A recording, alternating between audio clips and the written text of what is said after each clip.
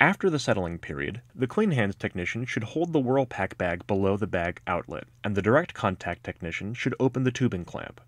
Collect up to 1 liter in the ViroCap bag.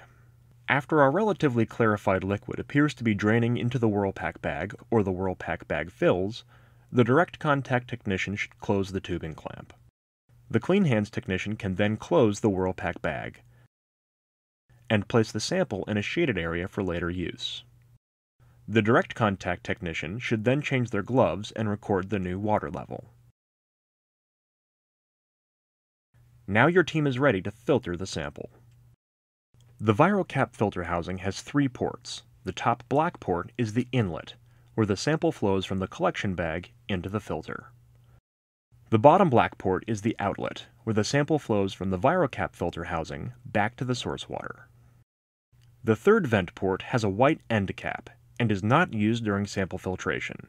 Do not remove this white end cap at any point during sample filtration. The clean hands technician should place the 2 black end caps from the top inlet port and bottom outlet port of the ViroCap filter housing in the small resealable plastic bag and place the bag in a secure location.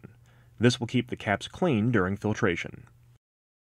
Again, the white end cap should not be removed from the vent port during sample filtration. The direct contact technician should attach the medium-length segment of PVC tubing to the collection bag outlet tubing adapter and the inlet port on the top of the ViroCap filter housing. The direct contact technician should connect the long segment of tubing to the outlet port on the bottom of the ViroCap filter housing, and then position the other end of the tubing so it feeds back to the source water or other appropriate drainage location.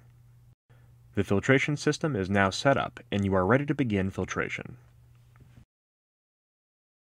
The direct contact technician can now open the tubing clamp and allow the bag to drain by gravity. The filtration time will vary depending on the volume and character and concentration of suspended solids in the water sample. At a minimum, at least 3 liters should pass through the filter, or 40 minutes of filtration time should pass, whichever is longer. If the entire sample passes through the filter, the direct contact technician can hold open the collection bag, while the clean hands technician pours the collected sediments from the ViroCap bag back in. The water and solids collected in the ViroCap bag can then be filtered. Viruses absorb to particulate matter, and so this can potentially improve detection.